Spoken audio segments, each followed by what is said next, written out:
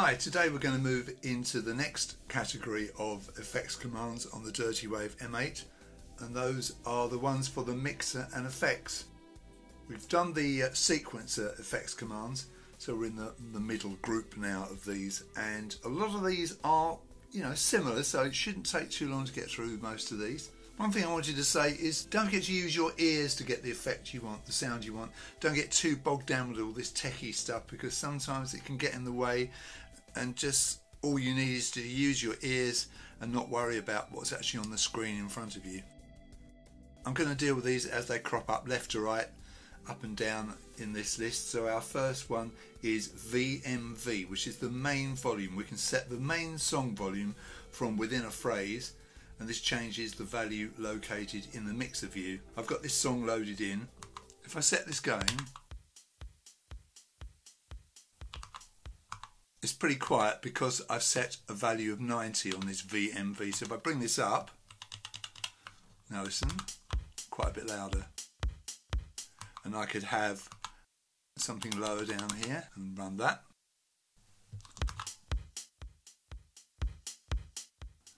You can hear the volume dropping down there, can't you? What we'll do is we'll set something up here to really show this off. So what I've got here is that volume of 90 and a repeat command, and you'll hear the volume gradually increase.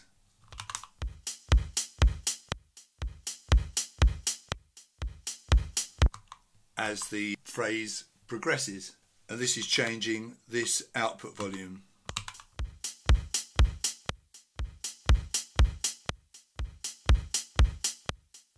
And you can see that the mix volume control over on the right there is increasing. Okay, so that's our first effect command, VMV. Going to move into the next set of commands, which are all about the chorus, delay and reverb. So I've set three up here, XCM, XCF and XCW. Right, XCM is the modulation depth. For this to work, you've got to have the chorus turned up on the instrument page. So I have here, I've got it on FF. If I run it, we can't hear any chorus because I've got this set at nought. So if I bring this up, we can kind of hear it, but we need to set the rate, which is the frequency XCF, up a bit. Too much.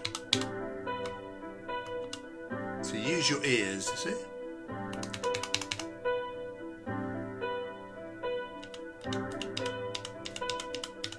This does the usual thing, goes to FF, which is way too much up there, isn't it?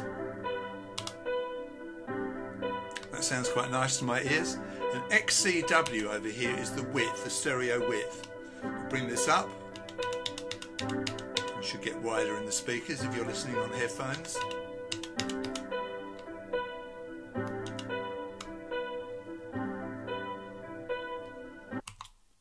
So that's pretty good. Let's change this to XCR. Now this is the amount of chorus that's sent to the reverb. Now we're going to have to turn the reverb up on the instrument page for this to work, so we'll bring this up.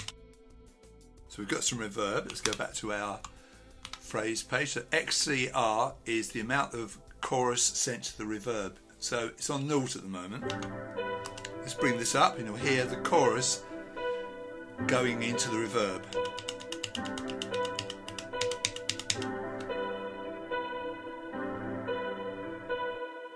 Should be able to hear that the chorus is being sent into the reverb, so the chorus is got reverb on it, if you like.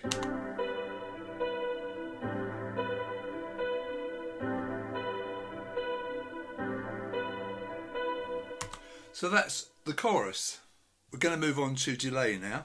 So I've got three effects commands set up here on this piano riff. I've got XDT, which is the time of the delay, XDF, which is the feedback, and XDW, which is the width. We need to make sure that on the instrument page that the delay is turned up, which it is, that's fine. What we'll do is we'll just turn the chorus down, so we don't really want that at the moment. We'll bring it down to nought. We'll just run this. Okay, got a bit of reverb, that's fine. Let's turn the time up of the delay. Now, this is an XY setting, so the digit on the left deals with the amount of delay time on the left speaker, and the digit on the right is the delay time for the right speaker. So we probably want to have these both the same. Let's set them both to 44. So you hold edit and up for the left digit and edit and right for the right digit. Now let's run it.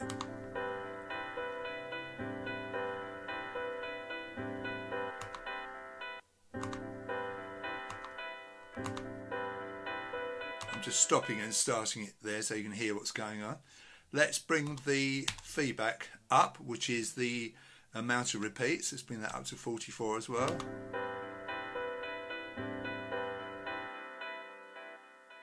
So that's an XX setting. It's the same for the left and the right.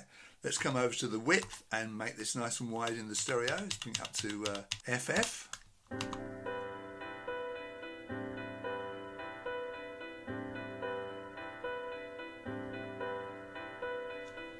So if you use headphones, you'll hear that really wide, really spread out across the stereo spectrum.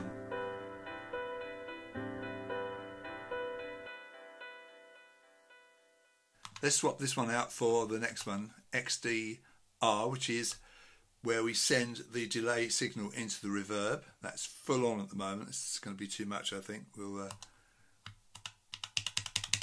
change that. Try.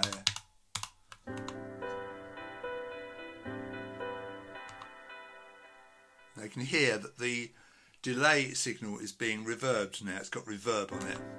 Bring up a bit more. So that's all of the delay settings. We have the time, we have the feedback, we have the width, and we have the amount of delay that we send to the reverb. Let's go on to the reverb effects now. Right, I've set 3 up here, XRS XRD XRM. The R stands for reverb. So the first one is the room size. Let's see if we've got the reverb turned up. Yes, we have, so that's good.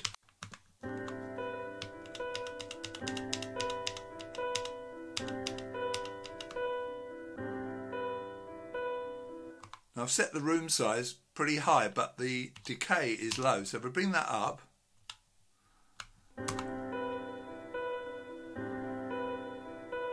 stop it, we hear the amount of decay. Bring it up a bit more.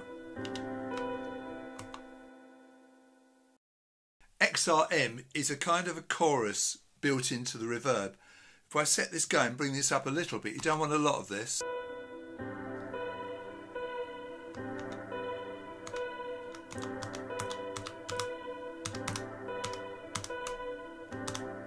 Probably around there is enough, isn't it? Now this is the modulation, okay, the depth, if you like, of the modulation, and we can change that for the frequency. Turn this up a bit.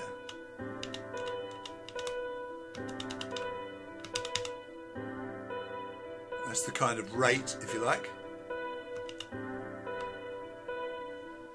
Again, you have to experiment with these things to get the sound you want.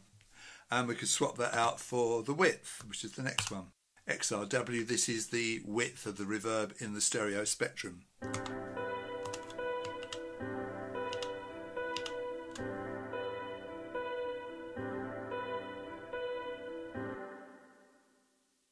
Bring that decay time up a bit.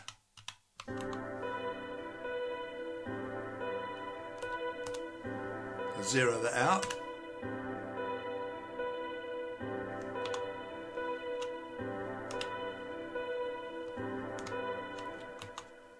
We'll set this width at 0 and then I'll change it to full on.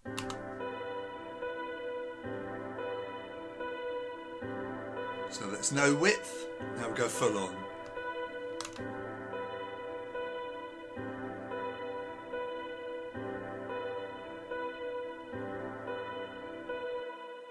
And you have to experiment with all these things to see what you want, see what's good for you, and a lot of these settings are very extreme and probably too extreme for most people's taste. So those are the 3 main effects: chorus, delay and reverb, but controlled within the phrase with these effects commands. Now XRZ is the freeze control of the reverb. What this does, it freezes the reverb trail, if you like. It's the bit that comes after the reverb, and you need a high decay setting on this So if we come over here and just go to the decay and set this fairly high. Now listen.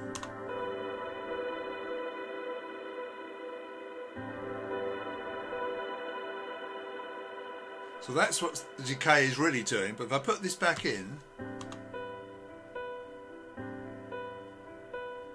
you get that effect but in the background. It's freezing that reverb trail.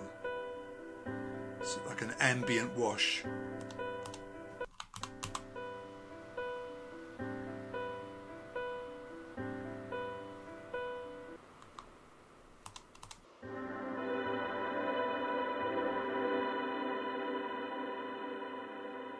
So that's without the freeze. Now freeze it.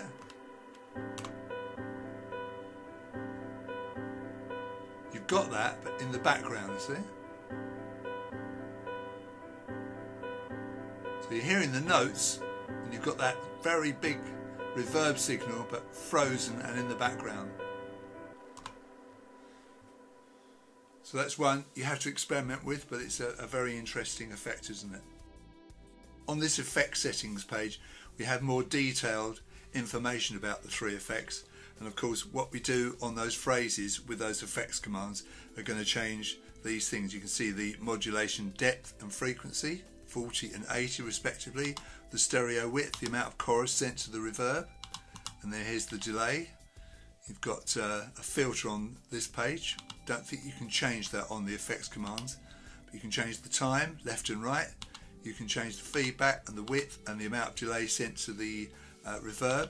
With the reverb you've got the high pass and low pass filter. Again, I don't think you can change that on the phrase. You've got the room size, the decay, the modulation depth and frequency and the width. And these will all change as you change those controls on that phrase page with these effects commands. So XC is chorus, XD is delay, and XR is reverb. You've got those various parameters within those.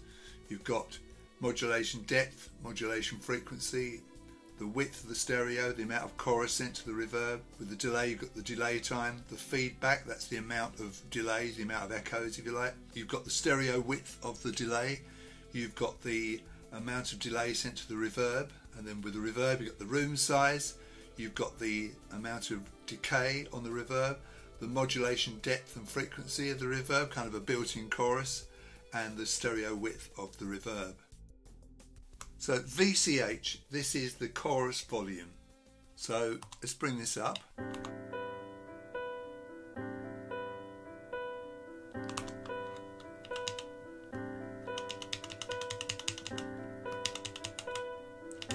Have to have it turned up here on the instrument page.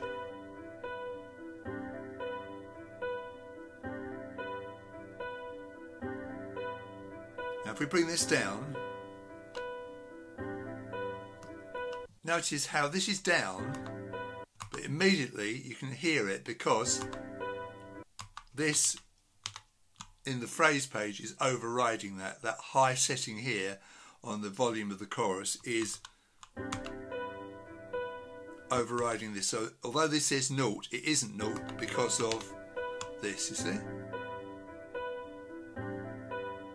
But you do have to have the chorus turned up here. See? That's got to be turned up. So various things you've got to be aware of here. It's not just one thing that does everything. That's the chorus. Let's zero that out. Let's bring the delay up fairly high. It's the phrase page. Let's change this to volume of the delay and we'll zero that out. Let's look on the mixer page. So the delay is set to EO, which is quite high. Let's zero that out. I brought that all the way down. Let's run the phrase. No delay. Now let's bring this up. It's coming up here. Now, on the mixer page, you see that says nought, but it's quite high because that's overridden that. It's got to be turned up here on the instrument page. It takes a while to get it sorted out in your head. Let's zero that out. We'll bring the reverb up here, quite high. Let's come to the mixer page and we'll bring that all the way down, that reverb control, up to the phrase page, and we'll change this and we'll zero this out so there'll be no reverb. Bring this up now.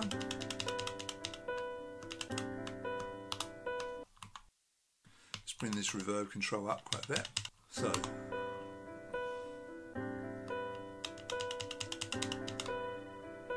there's our reverb. On the mixer page it's set at 0. You can see how high it is on the levels there. So it's overridden that, and it's got to be turned up on the instrument page. So they're more basic controls, those three, aren't they? VCH, VDE, VRE.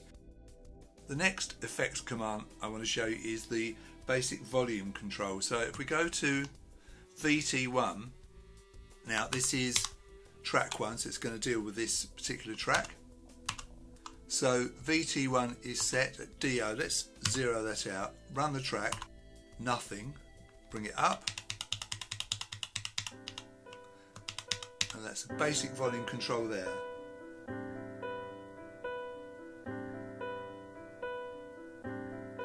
So we could have different volume controls. So down here we could have a lower volume control. This is per track, don't forget. Too much. Hear the volume dropping there. So this is a basic volume control for the actual track itself. And of course you could have that, you know, on different phrases, on different tracks, changing the volume all over the place. Very useful, and you've got that per track. Right, let's bring up our next effects command. It's got to go through all these volume controls for the various tracks. DJF. Now, zero this out. So the way this works is 80 is off. Above 80, it's a high pass filter. And below 80, it's a low pass filter. So what I've done here, I've set this up so it starts with the high pass filter set pretty high and then it ends with the low pass filter set pretty low. So let's have a listen.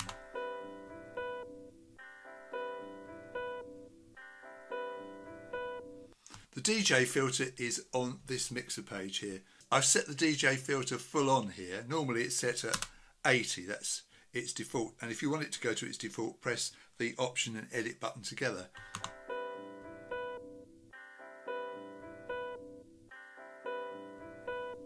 But if I set this full on, all the way up to FF, listen to what happens. It will have no effect because of what's here in the phrase page. See? So it overrides this DJ filter value on the mixer page. So it's pretty useful, isn't it? Pretty impressive. So we've dealt with quite a few effects there. I hope you found this interesting. If you got some value out of it, please give it a like and consider subscribing to my channel. Thank you very much for watching, and you'll see me in my next video.